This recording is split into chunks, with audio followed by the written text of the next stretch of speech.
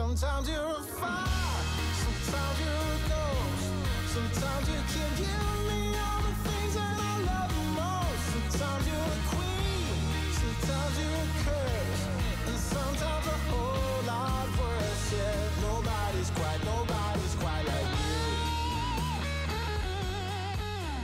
Hello everyone and welcome back to Blue Hell Worldwide here on Shaun Does FM. I hope you are doing well, and today in episode number 26 we take on both Club America and Santos Laguna in the league, and we'll see how we're doing at the end of the episode, as we still then might have a chance at trying to get out of the Super League 1 and into the Premier League potentially. But if you're looking forward to this episode, and there'll also be a youth intake at the end as well, then do remember to go down below, leave a thumbs up on the video, and if you haven't done so already and are enjoying the series here on the channel, remember to hit that subscribe button and turn that notification bell on as well, so you are notified when more Football Manager content does drop on the channel. But yesterday we took on Arsenal in the Europa League round of 32. If you missed that, I will leave a link to it above my head, top right corner. Unfortunately, we just went out in that competition, and that now means that our focus is entirely on the league, and we will catch you guys up now on highlights from the games that we have played since the end of yesterday's episode. And first off, we had a home game against one of the top 3 teams in Corinthians. This was our most difficult game left in the league part of the season. Now, unfortunately, we got off to a bit of a bad start. Rahimi making his way down the right-hand wing here in the 14th minute, just as somehow is able to get that past Melia. The first shot, I think, came off the post there, so a little bit unlucky there, and they were 1-0 up at half-time. But then in the second half, we did start to kick into gear. A bit of luck for us there that time, and Busio is able to put the ball in the bottom left corner to equalise things at the 55-minute mark. And then with 10 minutes to go, who else but the man himself who we signed at the start of yesterday's episode, Youssoufa Moukoko, given too much space towards the near post there, and we pick up a very good win 2-1 against one of those top 3 teams who prior to today's episode had a bit of a gap on the rest at the top of the table. That is not so much of a thing now, but a good 2-1 win for us, and Youssoufa Moukoko has still scored in every game that he has played for us here since joining Sporting Kansas City. And then we faced an away trip to Monterrey in Mexico. This was a real turgid game, not a very good one at all, but we were able to escape with a winning goal in the 93rd minute. Luke Bolton, when we went more direct, playing one up for Youssoufa Moukoko. Gonzalez really should have kept that out, but the ball found the back of the net, and we escape with a 1-0 win. Stats-wise, we were the better team, but it just took us until the very last minutes to get a win in that game. And again, Youssoufa Moukoko on the score sheet to give us another 3 points. And off the back of that, we had a few games against the teams right down at the bottom of the table. First off, it was that team, in fact, in Atlético Nacional of Colombia, and we got off to a good start in this game. At the core of an hour mark, Remy Walter driving forward is able to play a ball there to Jala. He picks out Moukoko. Really nice finish into that top left corner. Another goal for the young German to put us 1-0 up. Then we got a penalty 10 minutes later, which Remy Walter put into the top right corner, more or less to give us a 2-0 lead about halfway through the first half. But then Atlético Nacional struck back at the 35-minute mark. It was Kujlak there putting the ball away to make it 2-1. And then with 10 minutes to go in the game, it was a bit of a quiet spell after that, but Fori makes his way down the left here, is able to put a ball across, finds A, and he makes it 2-2 with 10 minutes to go. So it was a little bit squeaky bum time for us then. But off the very next highlight, we played a ball forward there for Shallowy. Mokoko's first shot's blocked, but then he slide tackles that into the back of the net to give us the 3-2 lead. And then in the dying seconds, yet again, we were able to absolutely seal this at 4-2. Ayongo putting a ball across, Remy Walter just pouncing on that, putting it away quite nicely in the bottom left corner. And after a little bit of a scare, we come away with a 4-2 win in Colombia, thanks to a double from Youssoufa Moukoko again and Remy Walter. So in the end, a pretty good performance, and stat-wise, I think that was a fairly well-deserved result.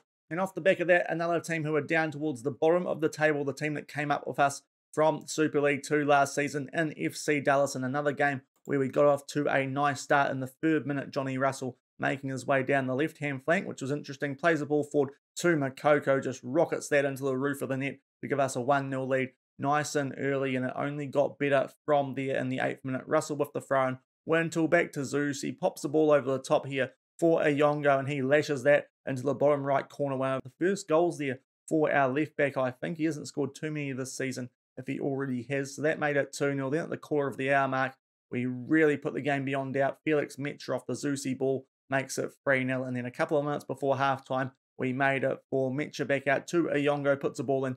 Johnny F. and Russell give him far too much space at the far post, and he gets a goal. And that is how it ended. Not much happening in the second half of that game, but we hit the game well under wraps by then. Another very good performance and a very good 4-0 win over our American counterparts.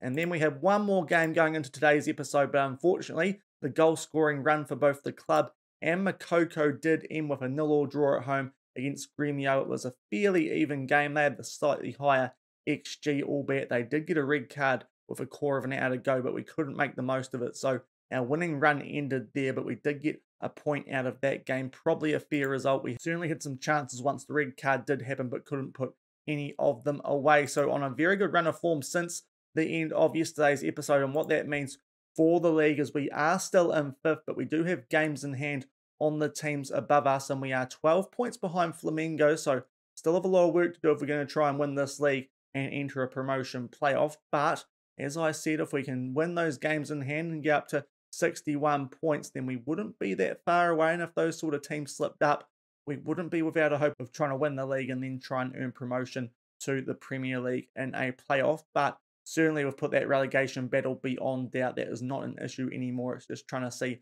if we can somehow, after the terrible start we had to the season here at Sporting Kansas City, sneak our way towards winning this title, which would be very surprising and unlikely, but we're still in with a chance, so we're going to try and cling to that hope here in today's episode with a couple of wins, hopefully. But the main reason for that good run of form, we got him in yesterday's episode, Yusufa Makoko here on loan, and you can see he hasn't improved too much from yesterday's episode, but his form is just ridiculous. You look at his season stats, he has played 7 games for us now, 11 goals. The guy has been an absolute freak for us. You look at his XG as well, it's not actually that high.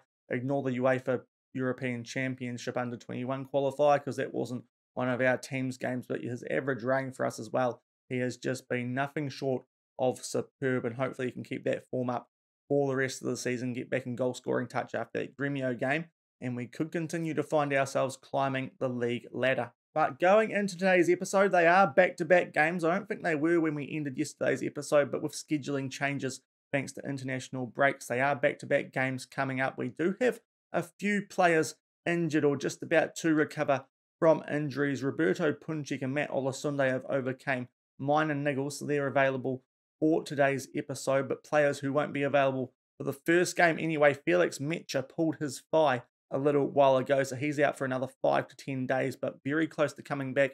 Gianluca Busio had a minor injury, a pulled groin.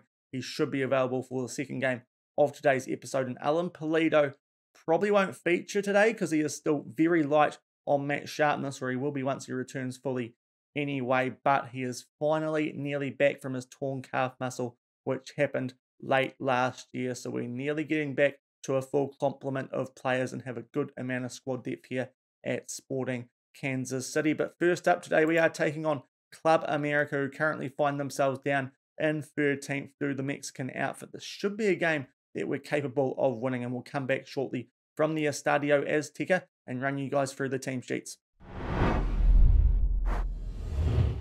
And here are the team sheets for the first game of today's episode. Club America on the left. A few names that I recognise there, mostly the goalkeeper Guillermo Acoa, but this should be a team that we're capable of taking down on our best form. Anyway, in terms of us, because of the injuries that we do have, Doyle Hayes is in there for Busio at the moment, Gutty kind of covering the box-to-box midfield role on the bench. And in terms of the left wing for Mecha, Shaloy gets a start, and Ozzy Cisneros is back in the first team and on the bench as well. 17 minutes gone, we've got the first highlight of the game, and it is a Club America throw in a good area of the pitch for them, and they will look to strike first in this home game for them. But as I said, if we can keep picking up points in the league, we might give ourselves a chance to at least win the league and earn a chance at promotion. Good slide tackle there from Ayongo, but as I said, we would still need luck and other results. Johnny F. and Russell hitting that form forward to the man in form, Yusufa Makoko. Tight angle and forces a really good save there out of Akoa, going for that top right corner. Decent early chance,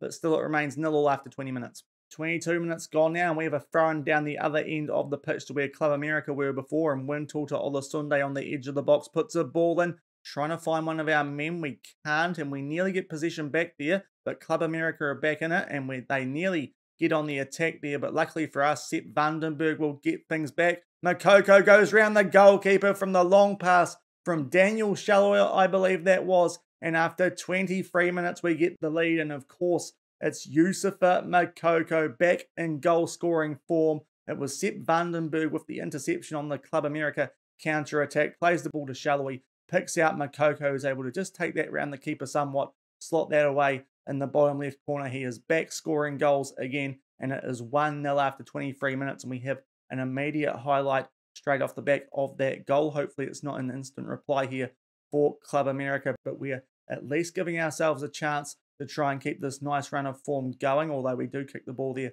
straight back to Club America, and Sanchez tries to play that over to Hernandez and picks him out quite well. Ball over to the other side. They are exposing the width of us here, our narrow defensive lines, quite nicely at the moment. A good save there, though, from Melia at a very tight angle and at close proximity as well, and it keeps it to 1-0 after 26 minutes. And that is half-time in this game. Not much happening in the second part of the first half, as we'll tell Vandenberg to ease off tackles, and unfortunately that means that the stats have disappeared. We'll just try and bring these back for you guys momentarily. We're not able to get the XG graph back, but in the end, I think that's a pretty good first half from us. Only a goal up, but we are certainly dominating things here. I'm pretty happy with how things are going now. Unfortunately, can't get those other usual graphs and whatnot that we have at halftime up, thanks to the Vandenberg ease off tackles thing that I did there. So apologies for that, but happy with how this is going. No halftime changes as we hold a 1-0 lead here in this league game against Club America. 46 minutes gone here, and we have a throw in a good area of the pitch. Johnny Russell and Wintle with a ball over the top. Daniel Shallowy, tight angle, and squeezes that past the Curry. Got a hand to it, but I think he's only managed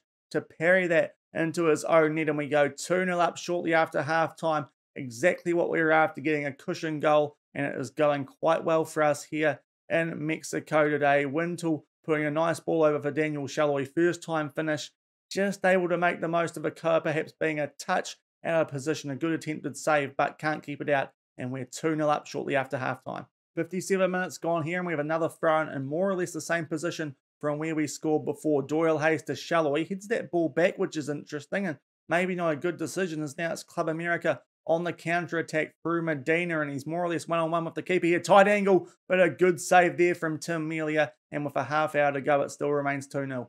And into added time, we're about to go. We made changes throughout the second half thanks to tired bodies, but in the end, there wasn't much point bringing you guys those because nothing happened after that. A very quiet second half after the Shallowy goal, and that was a pretty solid 2-0 win, a game that we thoroughly dominated, twice as dominant as Club America, you could say, looking at the stats, and that's exactly how we wanted to start today's episode, with another win in the league. Yusufa Makoko getting back in goal-scoring form along with Daniel Shallowy, and we pick up a very solid 2-0 win, and with nothing in between now and the second game of today's episode, which is against Santos Laguna. We'll come back shortly and run you guys through the team sheets for that game.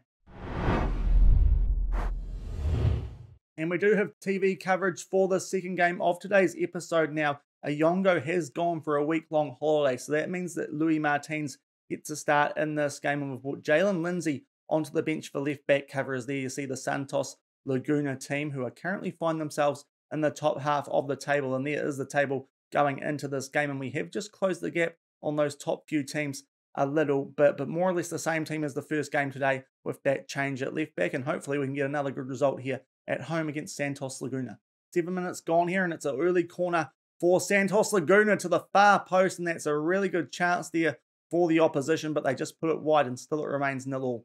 And that is half-time. Very quiet first half with slightly edged things stat-wise, but only the one highlight that was worth showing you guys. So not an overly exciting game. This one will make one change at halftime. Sasha Jala on a yellow heart and a yellow card. So Eli Sanchez can come on for him, but give the boys a bit of a rack up at halftime and hopefully get a little bit more out of them as we start the second half. Still locked up here at 0-0. 47 minutes gone. It's a throw to us in a very similar position to those ones we had in the second half of the first game of today's episode. That ball blocked there from Johnny Russell, but Vandenberg tidies things up for us, and we look to drive forward again, and it's Johnny Russell on the end of that Vandenberg ball. Ball played forward. Somehow it falls to Yusufa Makoko. An absolute mess at the back there from Santos Laguna, and the luck just seems to be falling our way since we bought the German wonder kid here, and we go 1-0 up. And as you can see in the bottom left corner there, that takes us up to third on the live table. It was a ball from Johnny Russell that the defence really should have been able to deal with. They didn't. They got a little bit messy.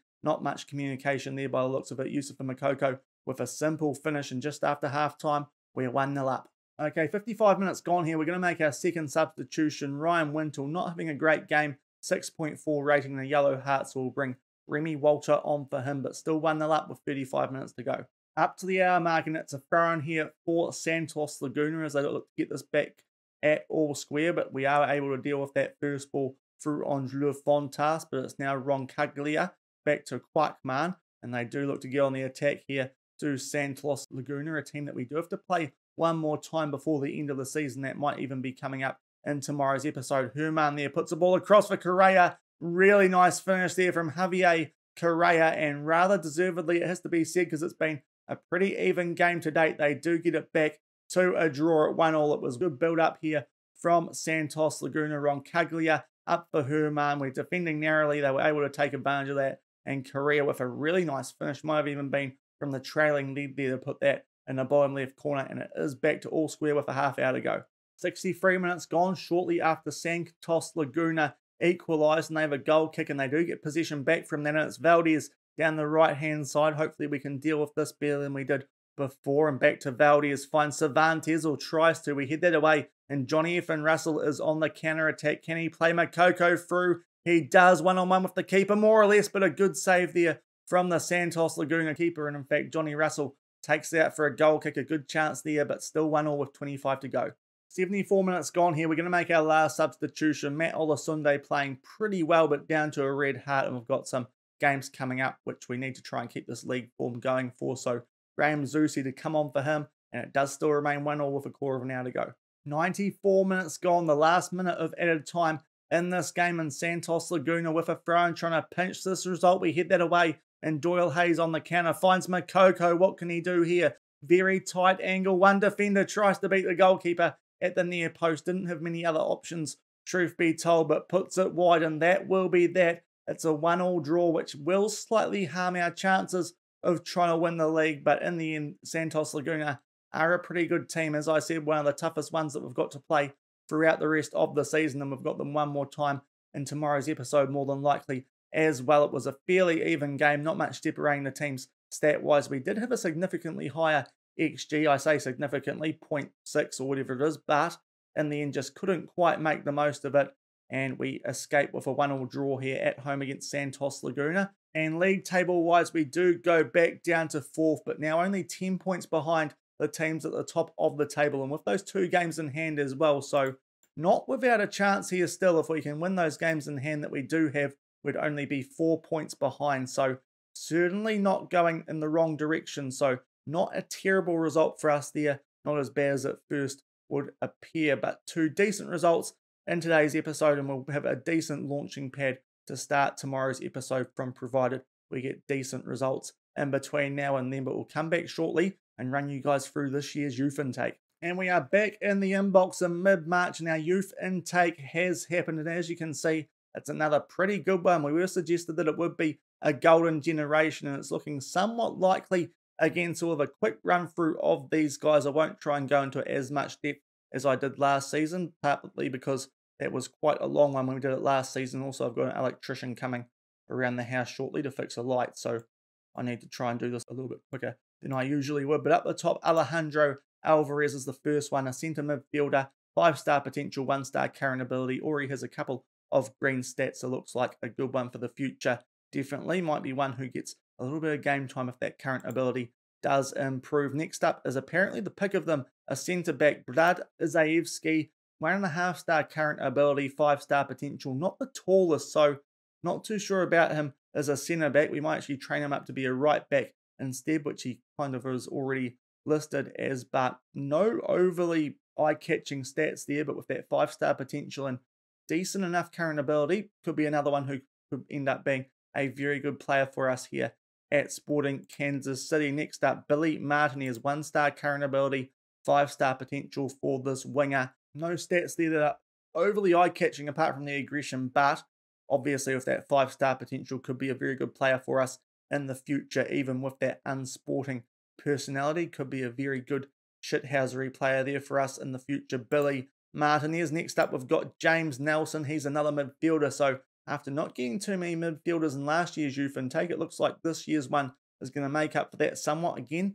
At the moment, no stats there that are overly eye-catching, but with that 5-star potential, no doubt he is going to turn into a fairly decent player here at Sporting Kansas City. Next up is Alejandro Rodriguez, making our way down to the 4-star potential players, and it is another midfielder, very good natural fitness, which is nice with the gegenpress style that we do use here, so he should be a useful addition to the club. Next up, we've got Michael Moore. He is probably going to end up being trained up as a striker because that does look his most natural position.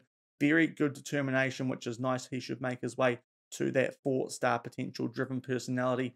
Decent enough on both feet, so could be a good striker in the future for us there, could Michael Moore. Patrick Harris is up next. Very good bravery and natural fitness, which leads me to believe he could end up being a better left back than a left winger, but we'll see what we do with him when we do sign him up on a contract. 1.5-star current ability, so one of the highest ones that we've got in this current youth intake. 4-star potential, fairly professional personality. Another player who's decent on both feet, a good prospect for us there. Next up is another centre-back, Aitan Yehezkel. He is 1.75 metres tall, so not too sure if he is actually going to be a centre-back. Maybe we need to try and slide him forward into a defensive midfield role, but he does have some good stats, teamwork and aggression.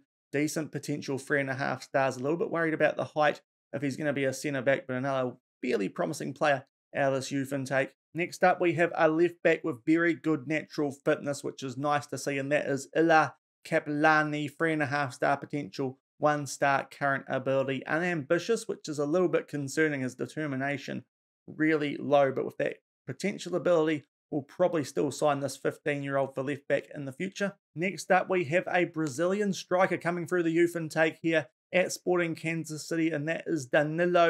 You can see he's already got decent finishing, dribbling, first touch. He actually looks quite well suited for the advanced forward role that we do use. He's no Anthony Reyes by any means, but already has some decent stats there for us. It could very well be a very useful squad player in the future there, could Danilo. Next up, yet another striker who can also play on the left wing. His stats not quite as good as Danilo's, but with that potential is a player that we'll probably grab hold of in Dante Vazquez, who is very strong on his left foot, sporting personality, which matches the club name, I suppose. So, yeah, probably a player that we'll sign there as well, Dante Vazquez. Next up, we have a goalkeeper. So we're getting one goalkeeper out of this youth intake, and that is Mark Shalaski. 3.5-star potential, 1-star current ability, professional personality.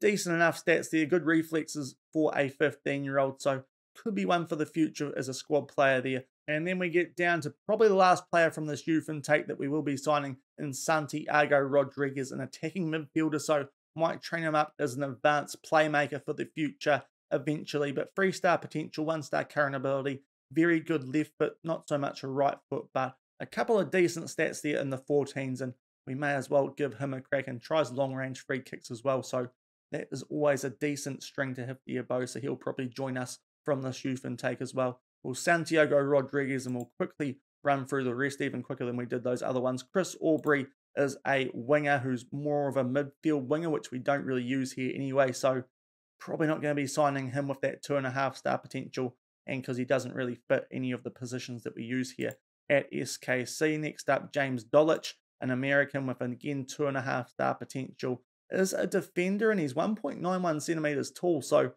maybe I might take a punt on this guy just in case he does turn out a little bit better than first thought, because his bravery is quite high too. I do like a tall centre-back with decent bravery and decent jumping reach, so maybe I am going to actually take a punt on this guy, but we'll see. That potential might suggest otherwise in the end. I'm not too sure what I'll do with this guy, but might be a player who's a bit better than he first looks there, James Dolich. And to round out the youth intake, Adrian Wilson, 1.5-star potential.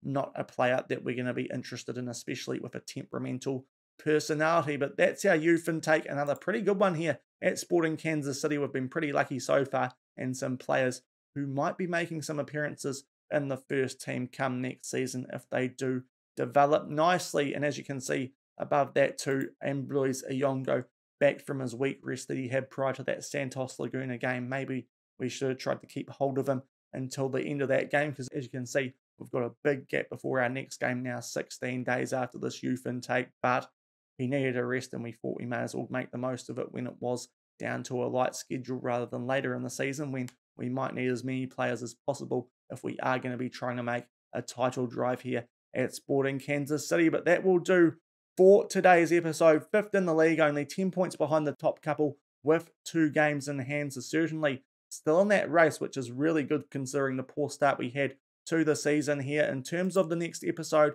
we're going to be coming back more or less straight off the end of this one. I think we're going to take on both the Santos teams because they are teams in and around us. Santos up in 4th and Santos Laguna again not too far behind us, and they did get a draw off us at home as well. So hopefully we can get some revenge on those guys and try and keep ourselves in the hunt to potentially earn an upset league title in our first season in this Brasileiro Serie A. But if you did enjoy today's episode, it was a little bit of a busy one. Hopefully I didn't rush through things too much with this electrician coming who hasn't arrived yet, although I might be able to hear his car now, so I better wrap this up. But if you did enjoy this episode, then do remember to go down below, leave a thumbs up on the video, and if you enjoy the series here on the channel and are looking forward to more Football Manager content, also hit that subscribe button and turn that notification bell on as well. It is greatly appreciated. And until the next time I see you for the Santos double, thank you very much for watching. Keep on keeping on, and I'll see you then. Cheers. Sometimes you can give me all the things that I love most. Sometimes you're a queen, sometimes you're a curse, and sometimes a whole lot worse. Yeah.